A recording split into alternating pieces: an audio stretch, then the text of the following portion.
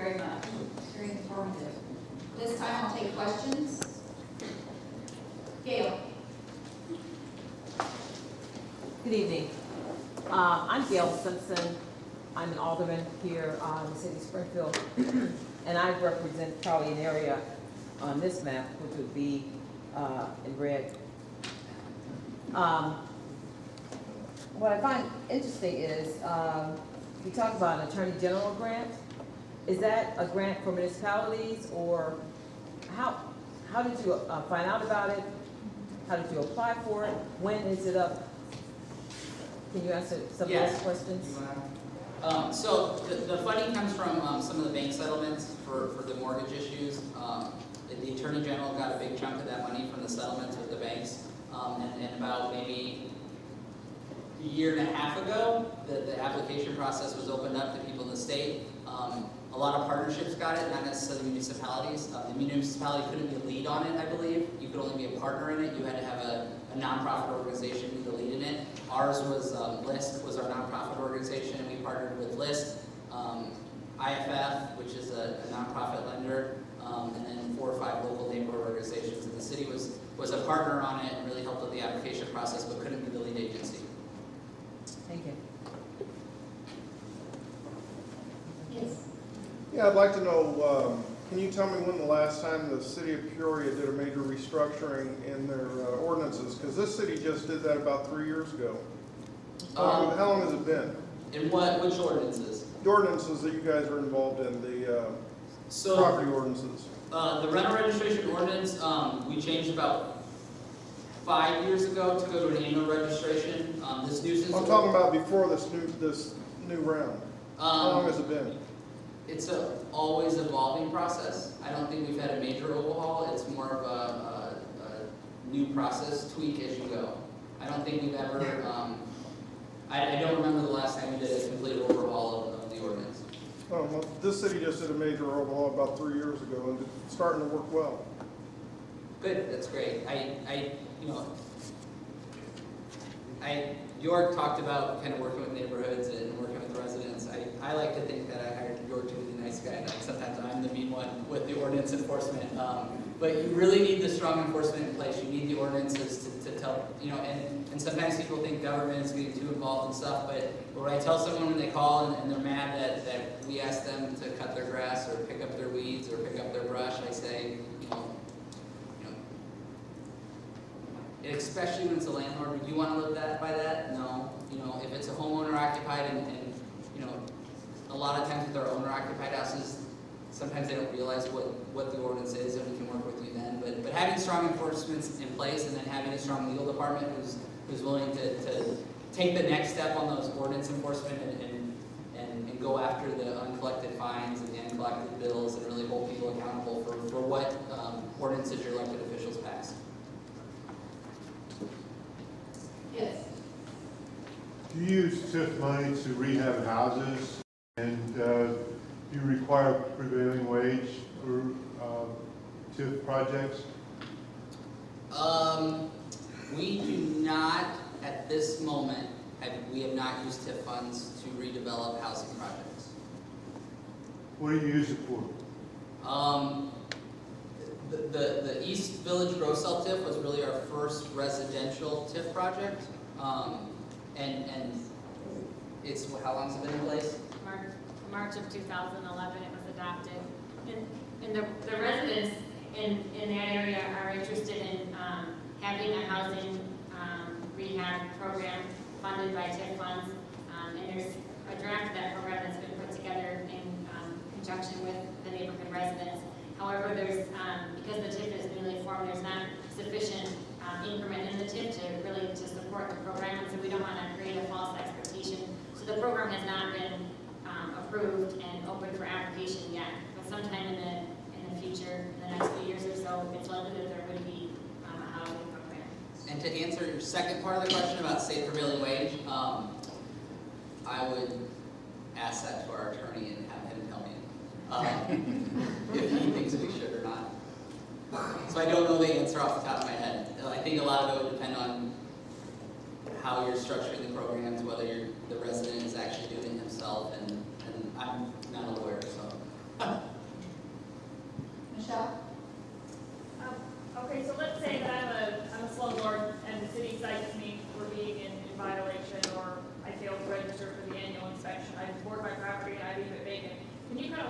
through the process and the time frame, if I'm completely uncooperative, what happens next at the city level, and what's the approximate time from start to finish where the city would actually take down my property if I didn't cooperate?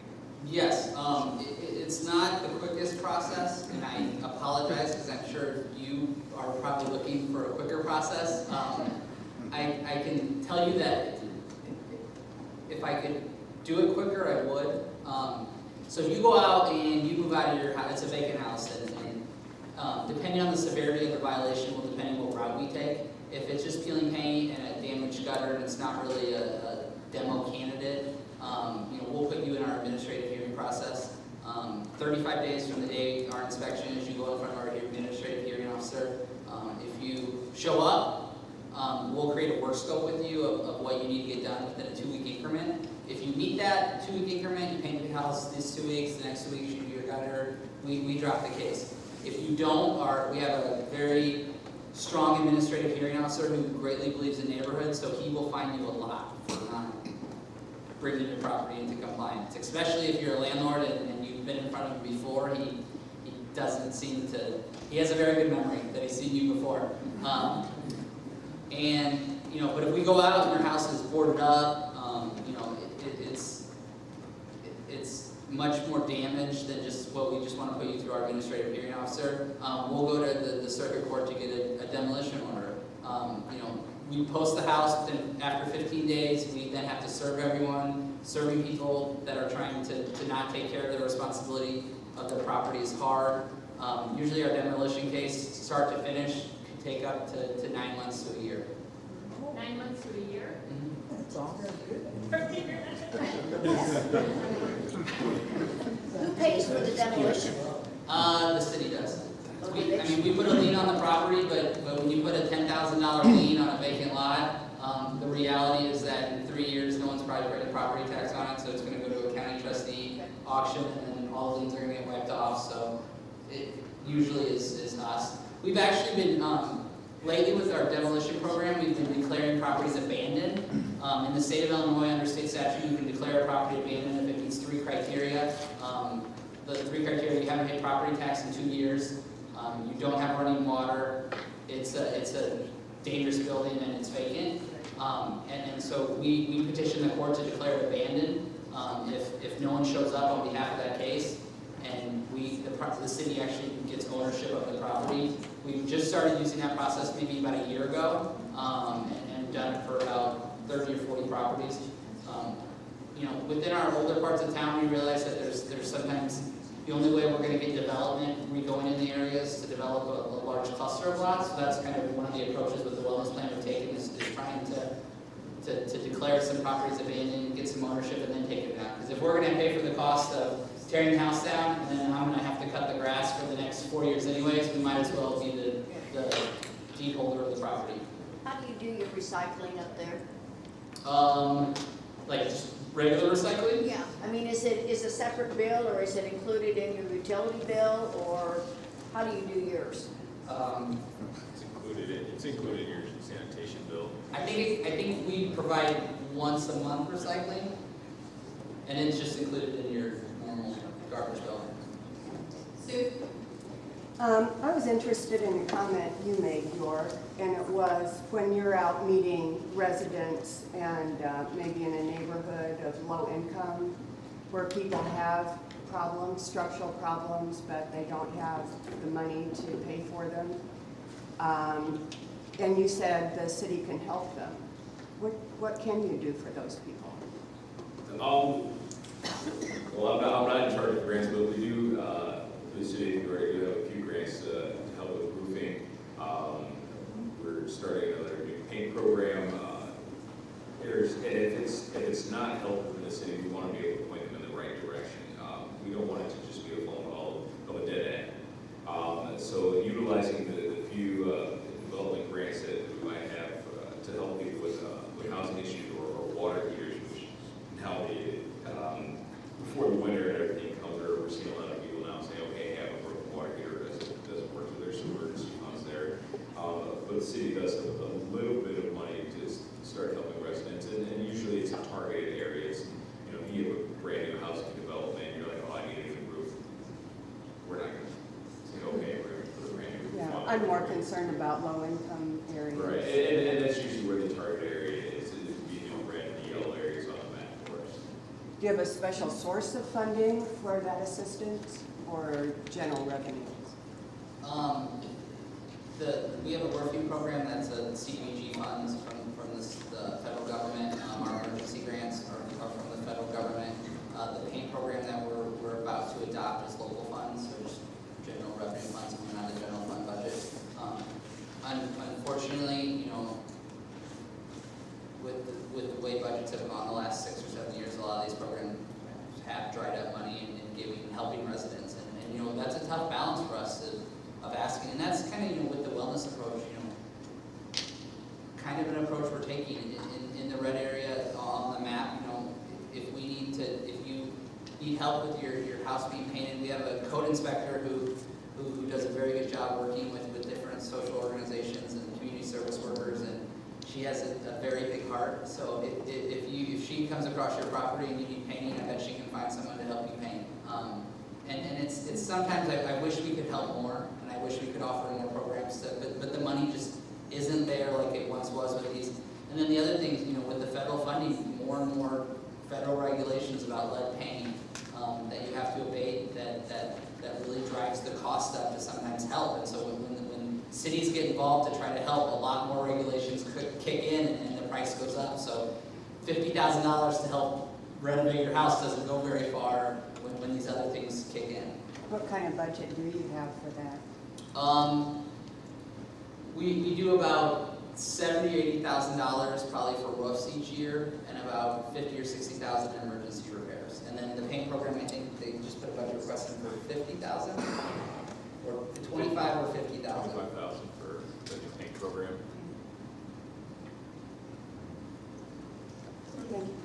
What do you guys do with the money that you get collecting on fines?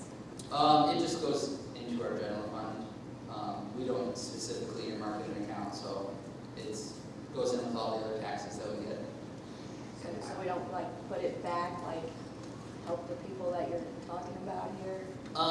You know, based on the way the budget works, you know, we don't collect enough fine and revenue to pay for the whole budget, so it's not like we're creating more than we're spending within the department delivering service.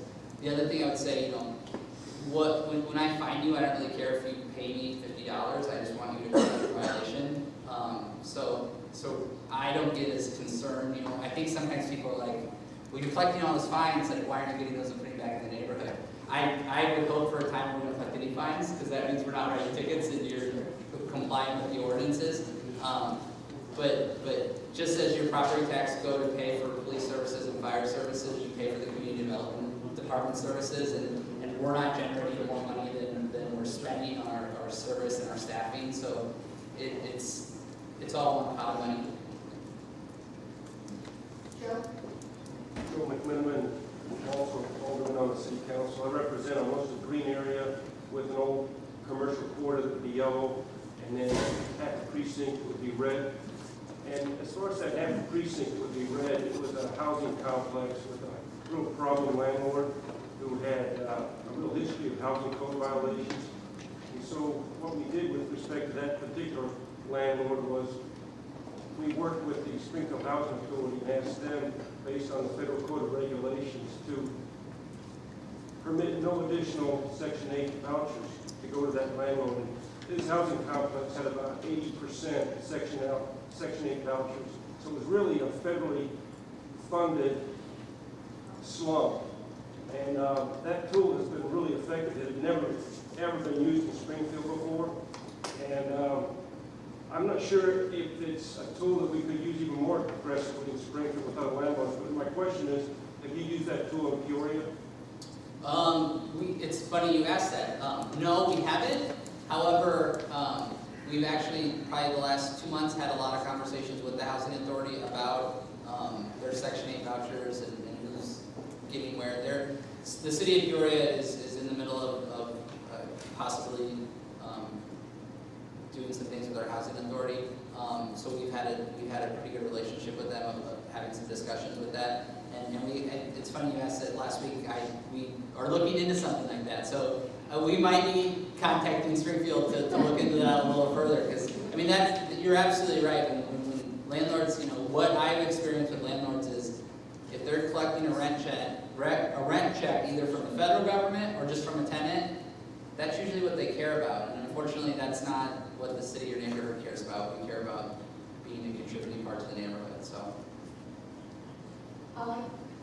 Yes, I'm interested in your ticketing system for violation of, housing ordinances, particularly from like what invokes, the ticket for the violation, and what's the time frame from the inspector's first notice that there's a violation of the ordinance until there has to be a resolution to the violation?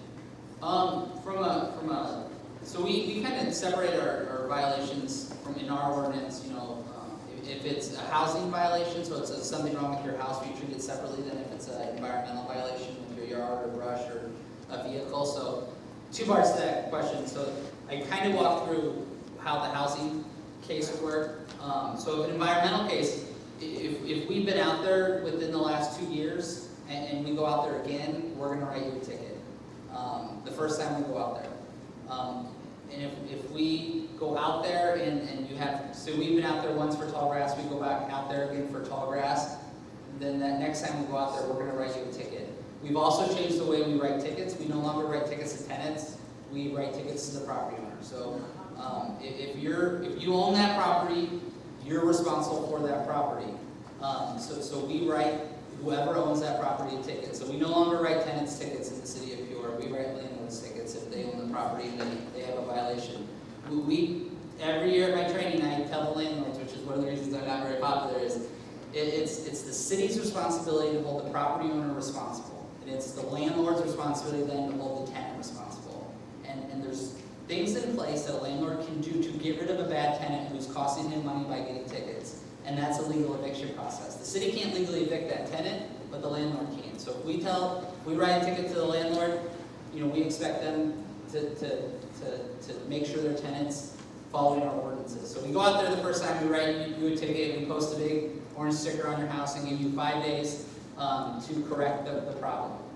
If you don't correct the problem, we issue a work order to our contractor to go out and fix the problem ourselves. So he'll go out and cut the grass. So our contractor goes out and cuts the grass. If you don't pay that bill that we send you, so we pay our contractor $25 to cut the grass, we put a $75 administrative fee on it, so as the property owner you get a $100 bill from us. If you don't pay that bill from us, it goes on your property tax the next year. All right. So.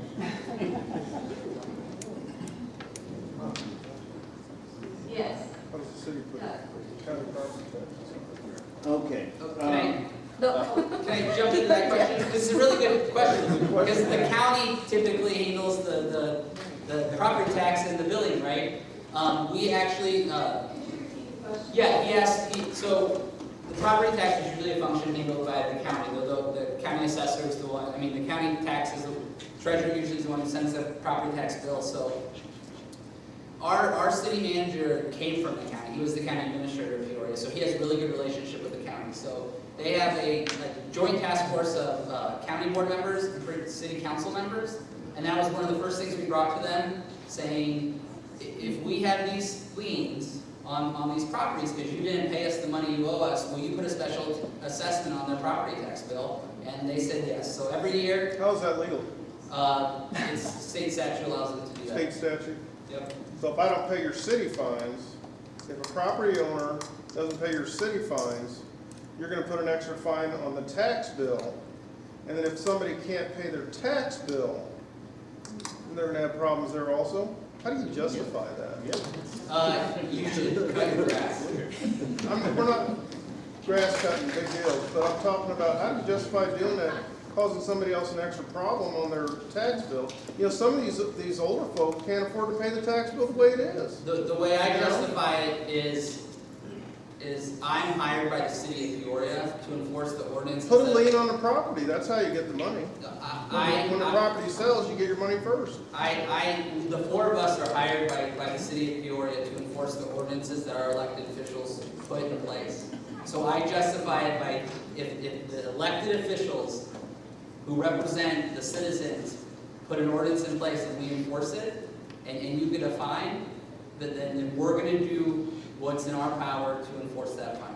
It sounds like you're gonna be giving older folks who want to fix income problems with their tax bill, is what it really sounds like to me. That has not seemed to be the case. Jeff?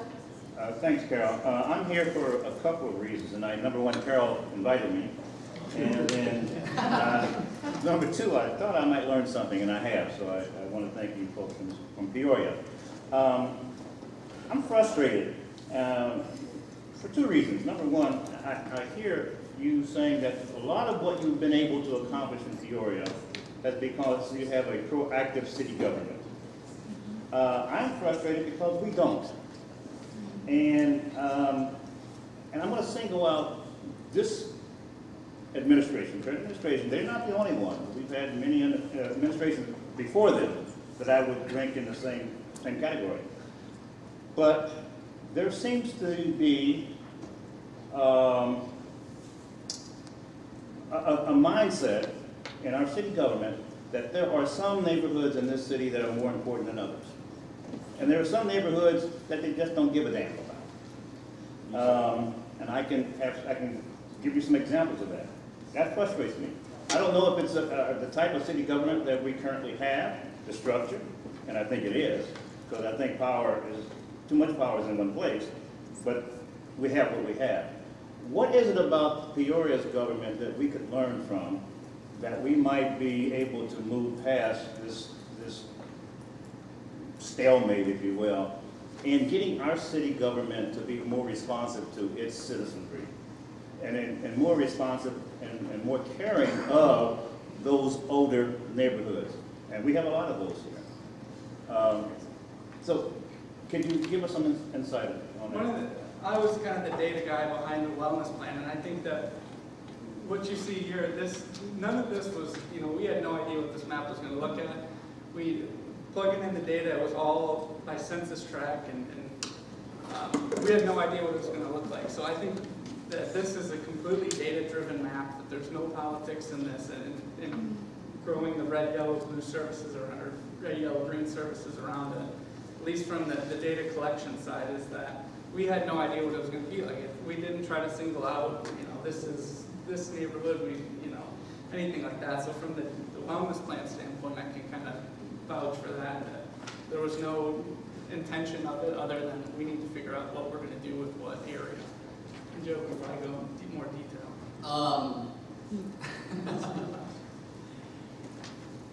I don't know enough about the city of Springfield or the elected officials or the departments to say one way or the other. I think, all of the things we've talked about that we're doing, I don't want to paint this picture of Peoria that what we've said is fixing everything. I mean, it's not. It's trying a different approach to things, and things work, things don't work, and if you ask some residents of Peoria, you probably get some of the similar comments that everyone has, and I don't know the answer to your question of what is different from our elected officials compared to your elected officials, what's better, what's worse, what's in the city government. I'll just say, we're more than willing to talk to the resident, to you. We have information, and I'm sure that your elected officials and your city government, if you took any of these programs to them and had a discussion with them, they would be happy to talk to you. I can say from our experience, when residents come and talk to us, sometimes they leave with a different perspective than they had to start. So that is my best answer that I can give in the forum of 100 people. I know you don't have an answer for Springfield, and I appreciate your willingness to even listen to my question. And my other frustration is that, and I think I share this with Mike Higgins, who's in the room today, is that all of us will, in the past, we leave these kind of meetings and we have great conversations within these meetings, and we, rah, and we'll go out the door and absolutely nothing will happen because we don't make our city government, our city leadership step up and do the things they ought to be doing for us as citizens, all of us as citizens.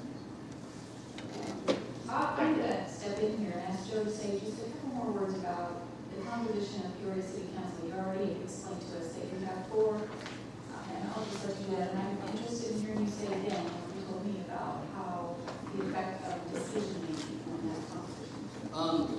our city council is made up of 5 district council people and 5 at-large seats who represent the entire city and a mayor.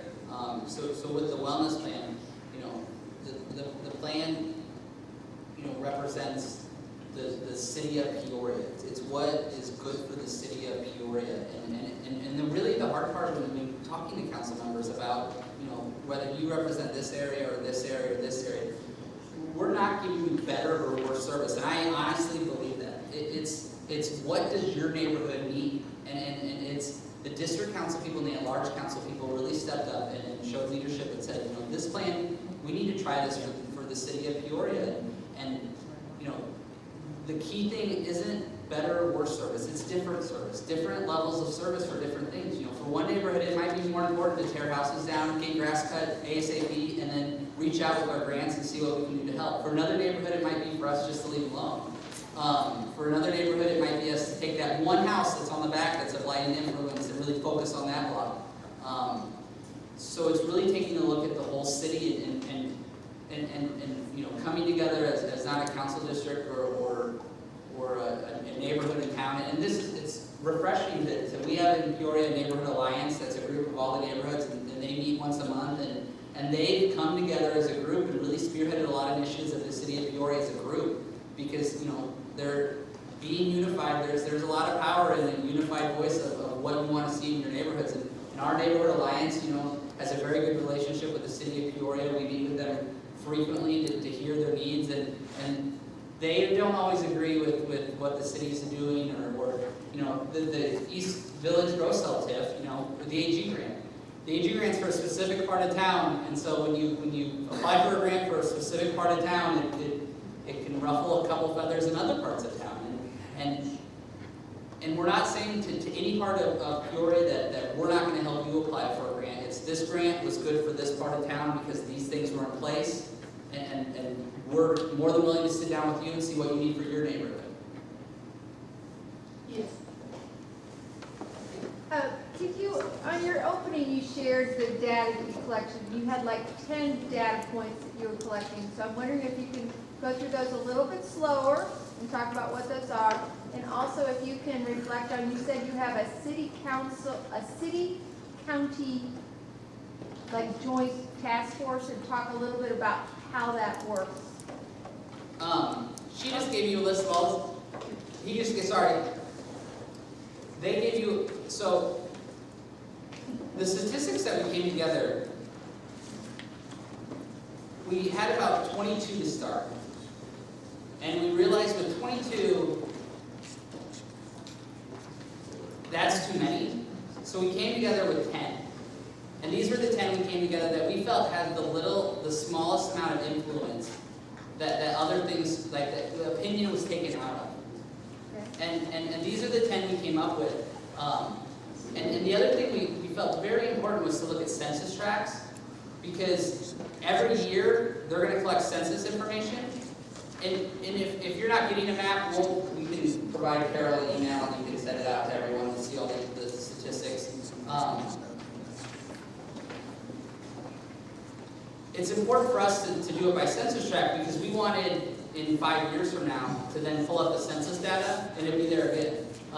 You know, Eric did all of the data for us, so he's probably very happy that in 5 years he doesn't have to go everywhere trying to find the data again. So it's very helpful to go by census tract and looking at data for us. And the other question about the city-county initiative together, yes, it's a I think monthly meeting, and 3 city council members and 3 county board members get together, and they're really working on what they can do to share services between the city and county, what we can accomplish together. Sometimes things come out of it, sometimes don't, but like I said, a really awesome thing that came out of it was the ability a different way to collect funds.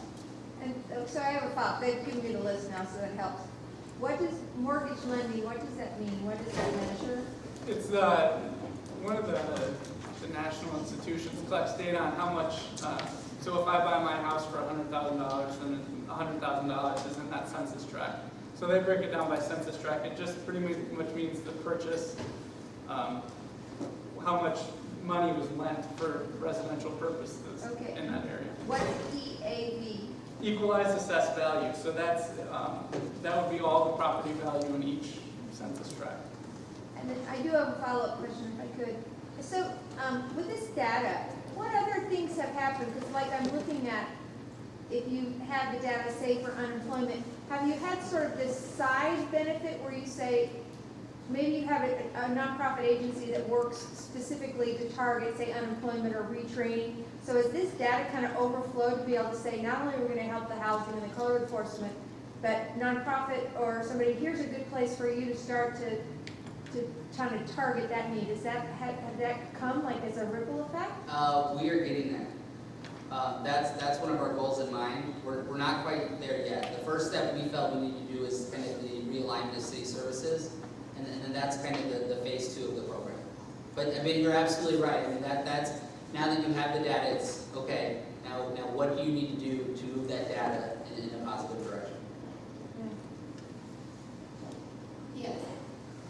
Hi, my name is Mary Garrett. I want to say one of the strong parts, I like how you believe in your neighborhood.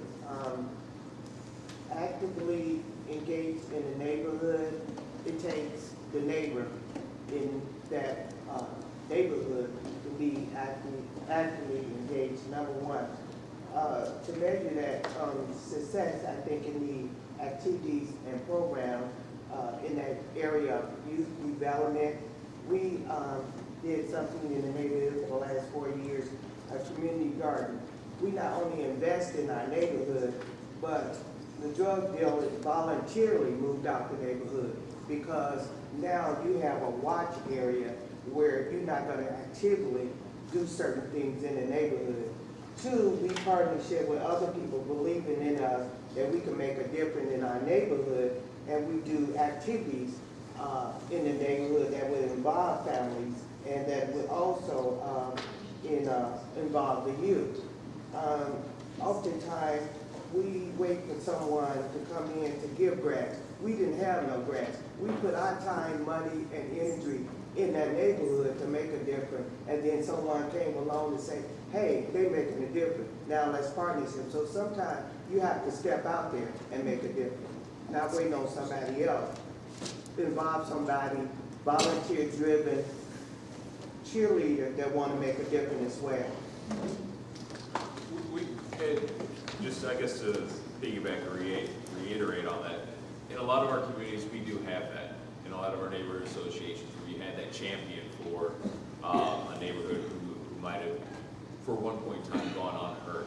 Or you might have a community organization who says, you know, we're going to buy this open lot and make it a community garden. We're going to start changing the way our neighborhood makes up.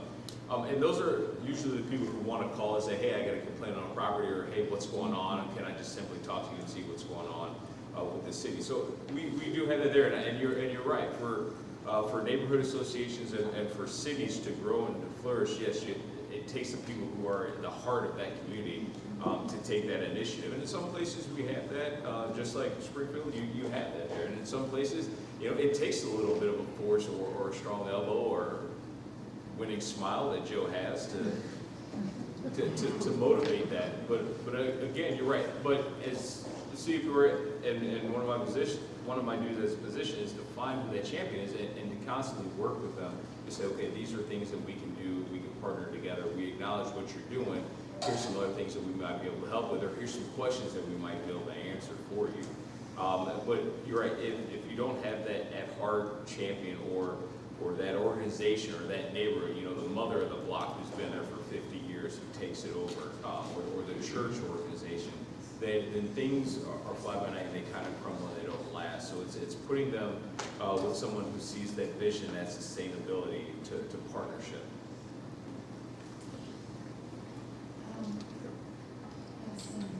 Oh, thanks. Thanks, Carol. I'm Sam Cameron. I'm also an alderman on the city council. Actually, you're in the ward I represent right now, so welcome. But I represent a lot older neighborhoods, and I used to live in Peoria, by the way, Moss and Union. But I like your idea or your ordinance, your landlord registration ordinance, because I see probably the most problems in older neighborhoods stem from the rental properties, because the owner-occupied houses, those people, you know, they take care of their houses in general. So I'm curious, does the landlord registration ordinance apply to all landlords, even those who rent just single-family homes, or is it only a certain number of units? And then how is it enforced? What's the penalty provision if somebody doesn't register? Our landlord ordinance is the way our ordinance is written is all non-owner occupied dwelling units need to be registered with us. So what that means is if you have a rental unit, so apartment complexes, duplexes, triplexes, if you're renting it out, you need to rent with us. But what it also means, because it says non-owner occupied, if it's a vacant single-family dwelling, you also need to register with us. So essentially, if it's a single-family home and you don't live there and you own it, you need to have it registered with us. So if it's vacant or a rental property, and the main reason we do it is because we want to know your phone number. So when there's a problem, I know who to call and say you need to get it fixed. We want to know your proper mailing address. We want to know who your agent is if you have an agent for your property. And we want to open that line of communication, and then I want you to attend my landlord training each year so I can tell you what you need to be a good property owner. And from, if you don't register with us, it's a $150 citation, and then if you still don't register with us after a month, it grows from there. And then if the owner does not live in the Peoria area or lives outside the state, are they required to have a local agent? If they don't live in the Tri-County area around Peoria, then they have to have a local agent. Now, does this apply to even if, like, if a parent owns the home and they let their grown children live there, would they have to register? We have an exemption for family members, so you have to register with us, so we have your updated contact information, but you don't have to pay the fee.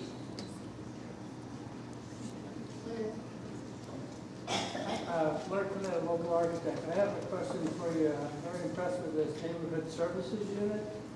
I see that there are 9 personnel listed here.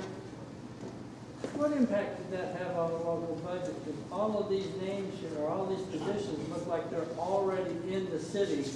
They've just been reassigned who they report to or duty.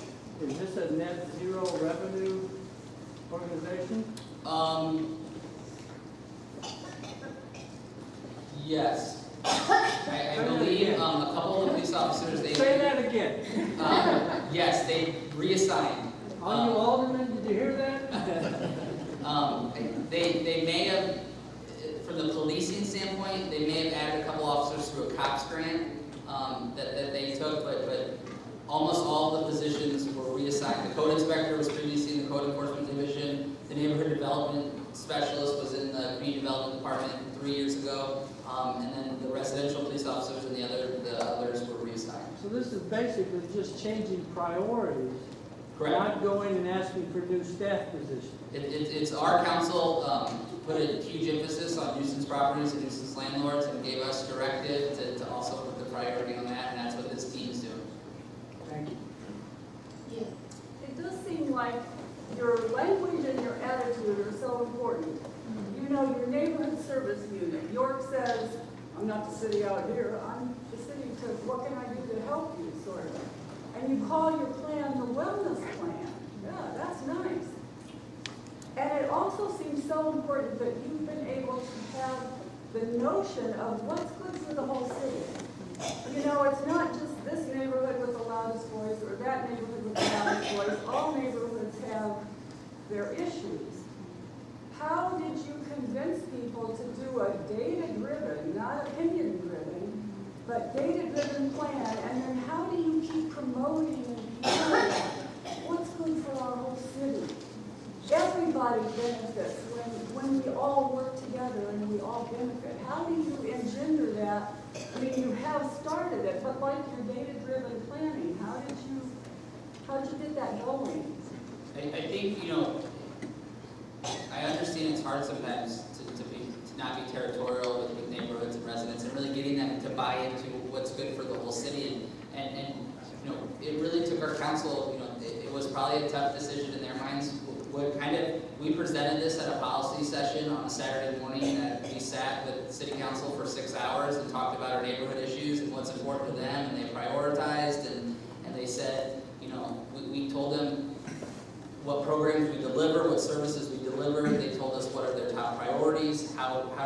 they want the policy set on how we deliver them, and we went back as staff and created this to match their policy, and they've had the leadership to stand behind it and say to their residents,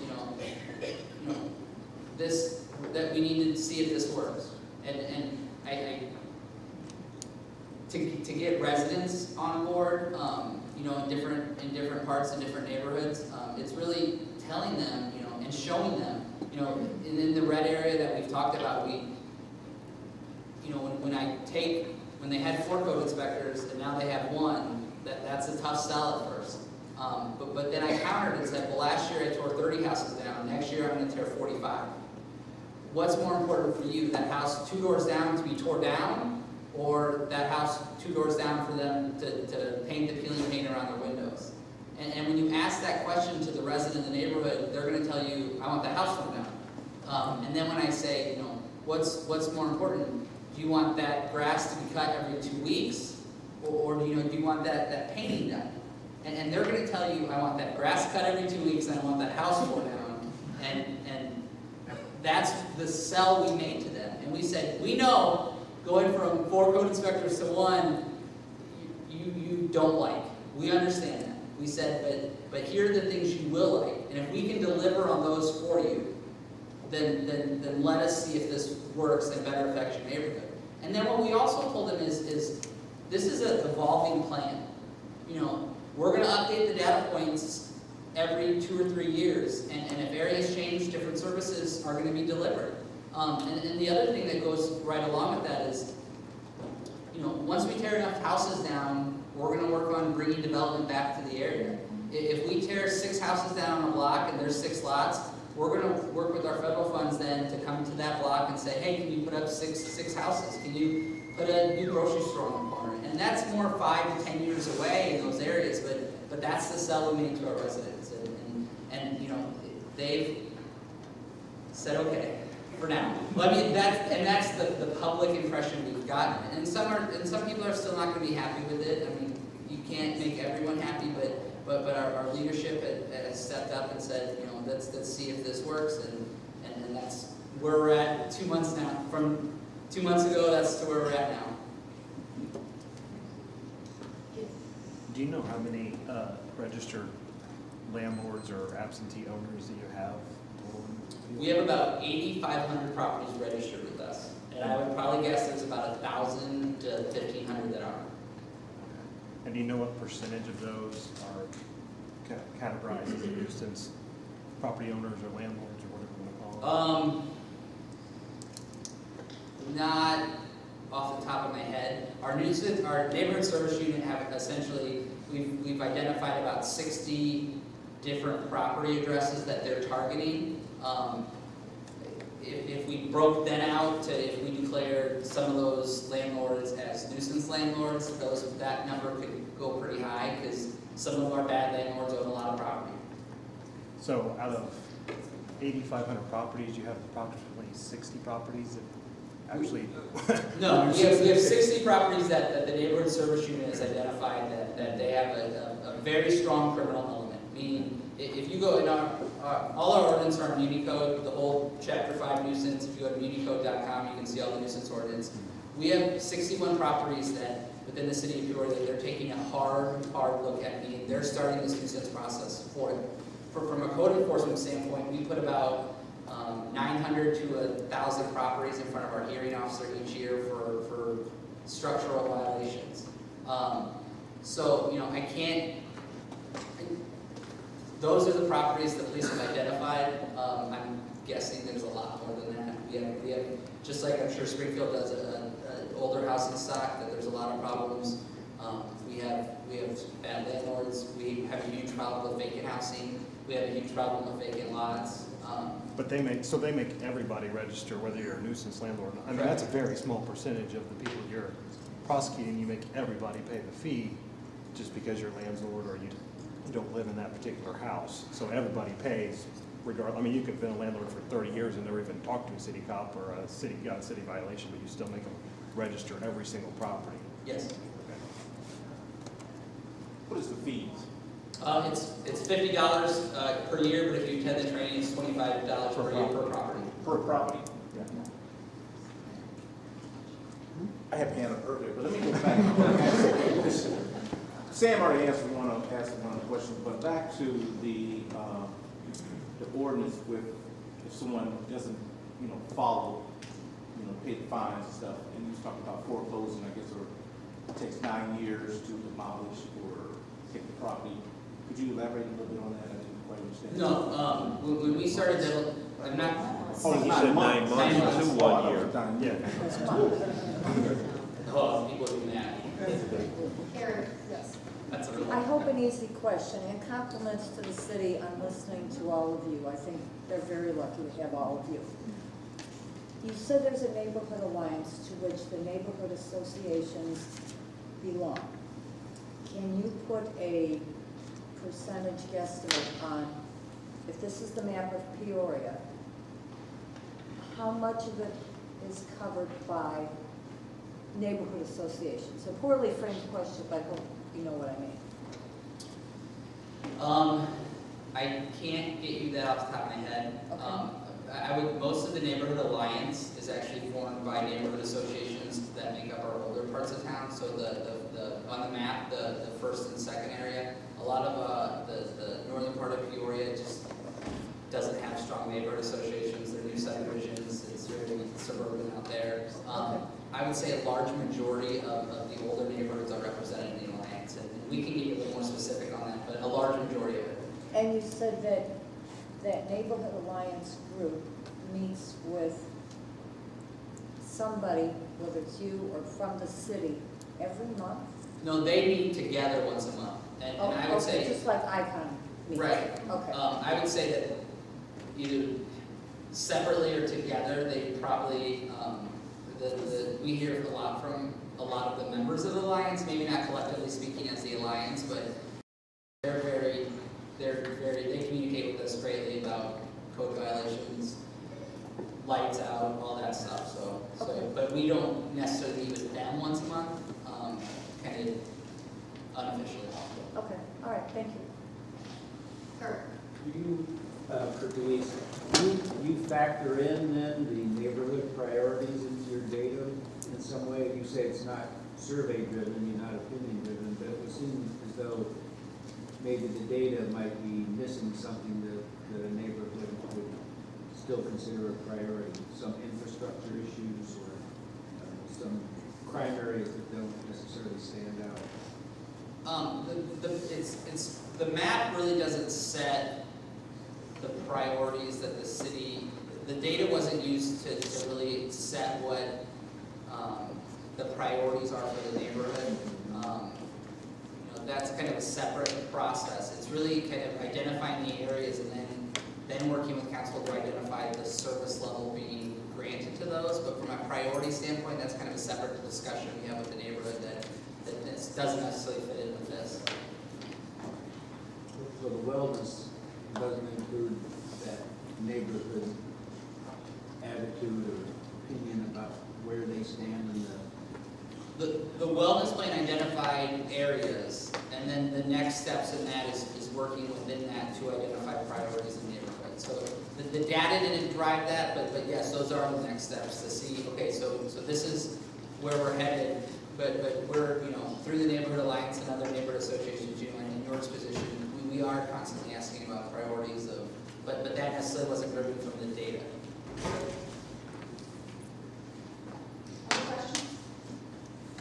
Yeah, I just had a quick question about the process you follow in developing plans for neighborhoods. Does city staff go out, work with neighborhoods, and be the instigator of these plans, or do you expect the neighborhoods to come to you with a ready-made plan, more asking for your support?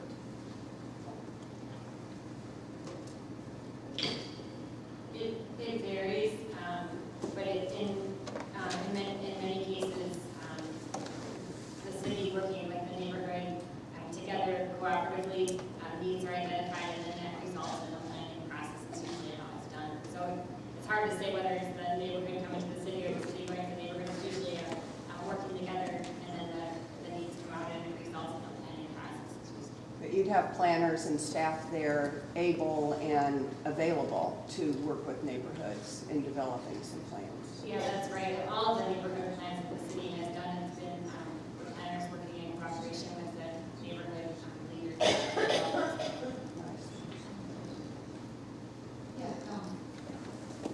I just had a question about the impact zones. You guys talked about choosing areas, the 2-block radius, that you built some new schools or in the process of building some new schools. I'm just curious if you can talk a little bit about how the neighborhood has responded in those areas. If you have any problems with crime or graffiti or destruction, or like how does that new thing, how is it received and how is it cared for when you have other issues with crime and safety and that, or has that become a problem at all? I think I would love to tell you how successful the impact zones were. I think they had a lot of successes. I don't think they've worked out as well as we would have hoped. Because you have an impact zone of 2 blocks, it doesn't really take into effect the whole area. I think that you know, even if you look in that two block, you see some infrastructure improvements, you see some rehab houses we did. You do see a benefit to there. It probably needed to be a little further, and that's kind of where, that's why the Glen Oak impact zone evolved into the TIF. Because I think, you know, and Shannon was more involved in that, but I think, you know, we realized that that's great for those 2-block radius, but we needed to continue to take a step back. And then I think the other probably fault of the impact zones is we started implementing them right around the 2008, 2009. So a lot of, you know, we were going to put services and money into those areas, but then the economy went downward and there wasn't any extra money to do much of anything on a city level. Okay. The new school, of course, and then the infrastructure improvements, the new sidewalks, that has a visual impact on the neighborhood. So from that standpoint, it has helped create a sense that there's something new in the neighborhood, there's an improvement. And I think it has led to some of the other efforts that we're undertaking now. But there is still, crime was a concern when the impact zone was created. Crime is still a concern. So it hasn't, I think there's been an improvement in some areas, but it hasn't necessarily taken care of all the crime. I think specifically in the Glen Oak impact zone that we did though, I think a lot of everything else that's evolved from that, from the TIF to the AG grant, to a lot of the stronger neighborhood organizations, were kind of a result of the planning process that was involved with the impact zone.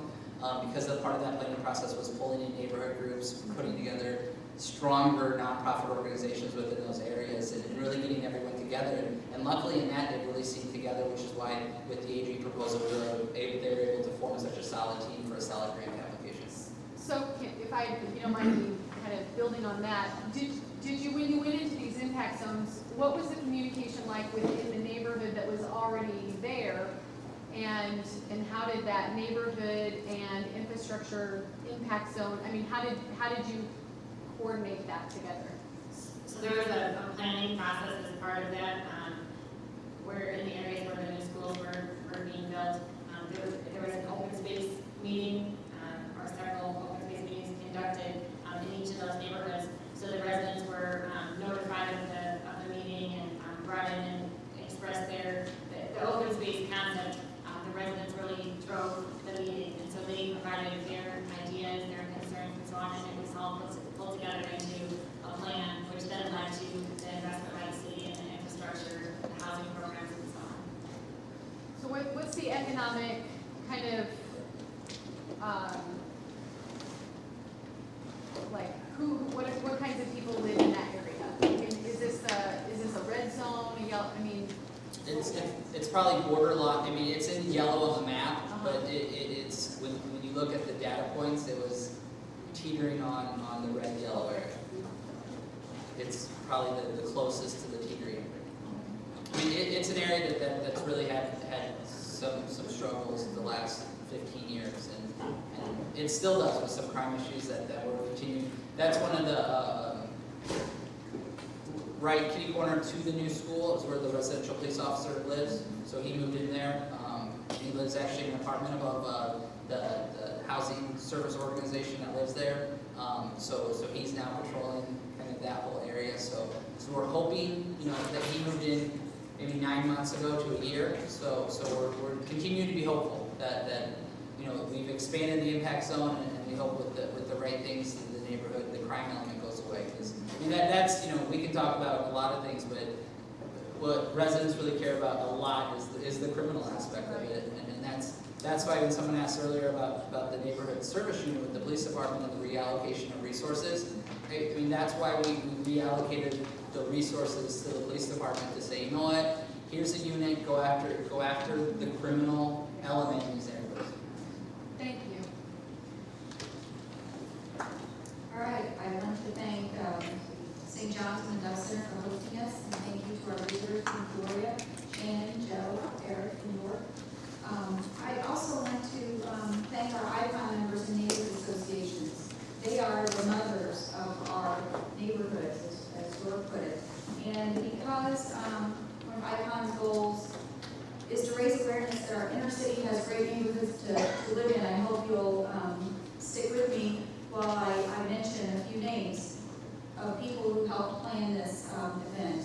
Certainly there are other people who are also mothers to our neighborhoods, but those include Jamie and Derek from Munn Park, Steve Combs from Enos Park, Michael Higgins representing downtown Springfield and MacArthur Boulevard, Holly Boston from Harvard Park, Sharon and Daryl Rippey from Historic West Side, Marty Vandiver from Knox Knolls, Susie Weisberg from Lincoln Park, Ruth and Mark Anderson from near South Side, Karen Jacobs from Old Aristocracy Hill, and Bill Pastor from Vinegar Hill. All great neighborhoods to live in, and all people who are involved in ICON and who give up their time to this organization. As we're fond of saying, you don't have to move to live in a better neighborhood. And although I feel like I'm preaching to the choir here, I encourage you all to get educated, to get involved, find out what's happening in your neighborhood, join ICON, sign up for our email newsletter. ICON monthly meetings are the last Monday of the month, and the public is always invited.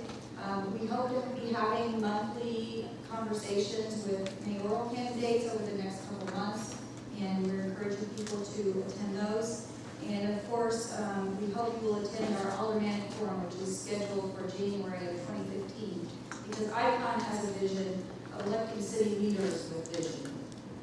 Thank you for attending, thank you for your questions, and for your interest in neighborhood revitalization.